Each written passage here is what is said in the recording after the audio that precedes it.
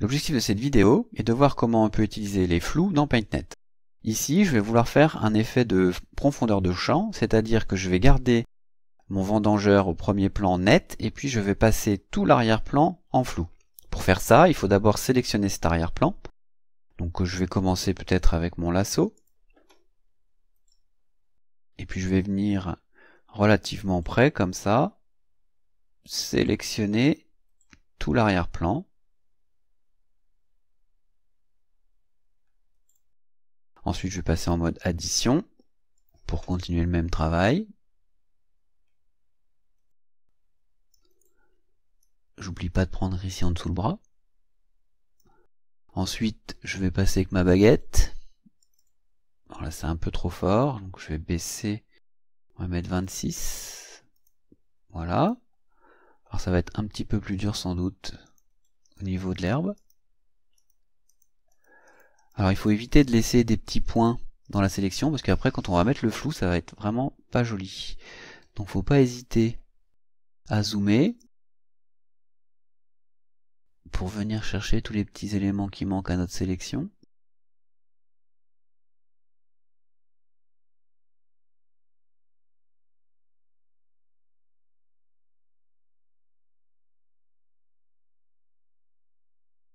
Comme toujours, plus la sélection sera bien faite, plus l'effet sera réussi à la fin.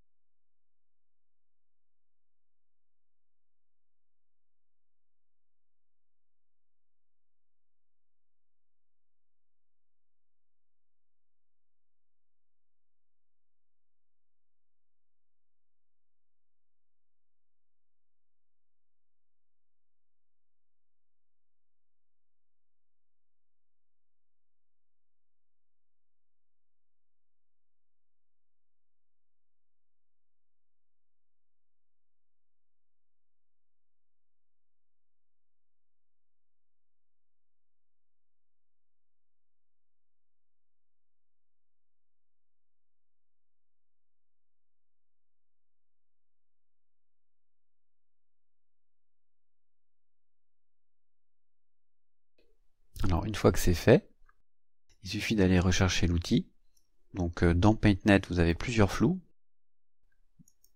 Effet flou, vous voyez, dédoublement, défocalisé, ça c'est un peu comme quand votre webcam est mal réglée.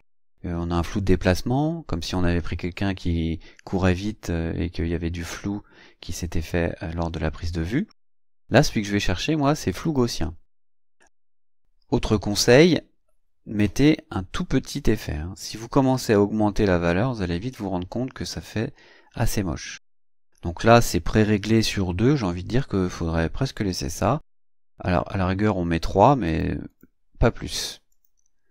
Ensuite, on désélectionne pour voir ce que ça donne. Et voilà.